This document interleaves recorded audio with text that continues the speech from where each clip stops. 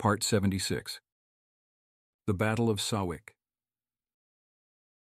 Abu Sufyan felt so humiliated from Badr that he took an oath not to bathe until he avenged his people against the Muslims.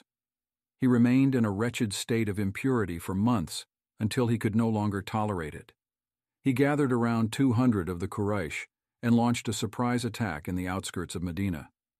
The Banu Nadir, the second largest Jewish tribe in Medina, provided him with protection as well as food, water, and supplies, a clear violation of the Treaty of Medina. 20 or so of the Quraysh ambushed a date palm farm, killing 2 Muslims, burning down the field, and fleeing. Abu Sufyan could finally take a bath as he shed Muslim blood in retaliation for Badr.